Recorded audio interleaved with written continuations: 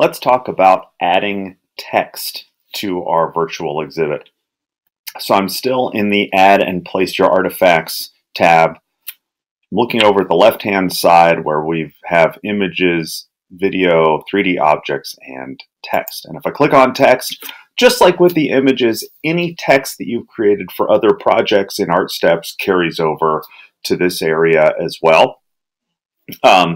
And I've got some text already here. I'm going to click on Welcome to the Milstead Mini Museum, and I'm going to click to place it on the front of my gallery.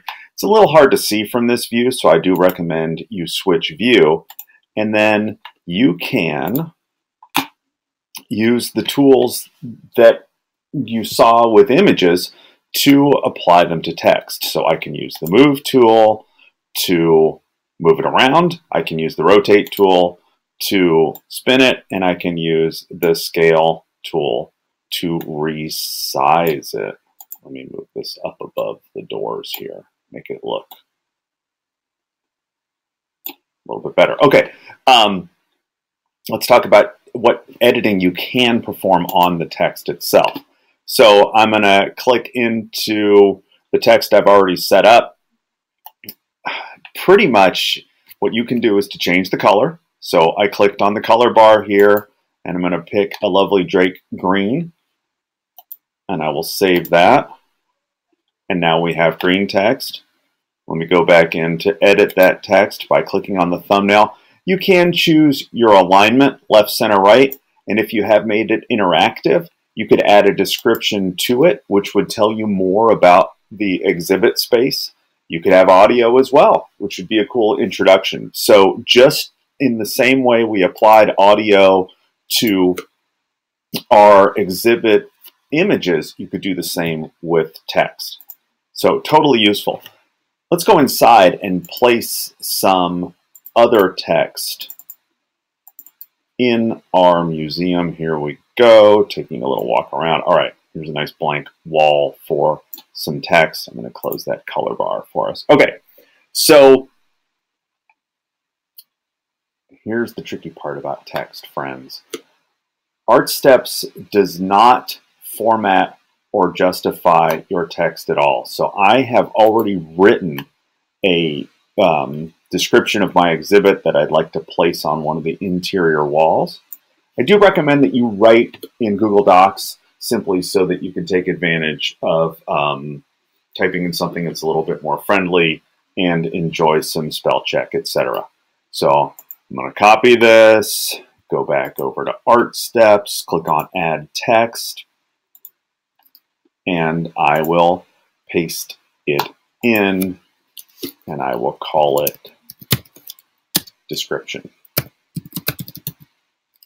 Okay, awesome. I'll keep the alignment left, and I'll make the color also Drake greenish. Okay, so I got that. I'm going to save it.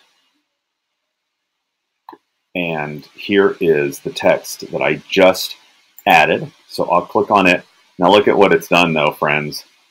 Even though we pasted it in as a nicely formatted paragraph in Artsteps, it is determined to make it, well, one long line. The only break in the line itself is if you have pressed Enter on your keyboard when you were typing. So let's remove this, and I'll show you what we have to do. We go to edit this text. So even though it looks nicely formatted here, what I discovered is that I have to go into the text in Artsteps itself and press Enter where I think I want the line breaks to be. So I'm literally pressing Enter, also known as Return, on the keyboard. Do I love this? No. Is there a workaround? Not that I've discovered. So if you figure one out, pass it on, friends. So I'm going to drag that window just to make this a little bit bigger so we can see what we're up to here. I'm almost done. Moderately annoying, but it's not like you have to do this over and over again. Okay, so now let me save that. And let me get rid of this one. It's trying to place. So now it's going to reflect the changes that I just put in. And there we go. So it's a little bit of a pain, but not insurmountable. I believe in you that you can do it. Now, another way I have seen people set up text is to create it somewhere else in a graphics program and save it as an image file, so as a JPEG or a PNG. And then they can not only have access to the formatting that they want, but you can also then enjoy using different fonts, because as you've noticed here in Artsteps, you are limited to only one font choice. So that covers a little bit about adding text to your Artsteps gallery. Thanks for watching.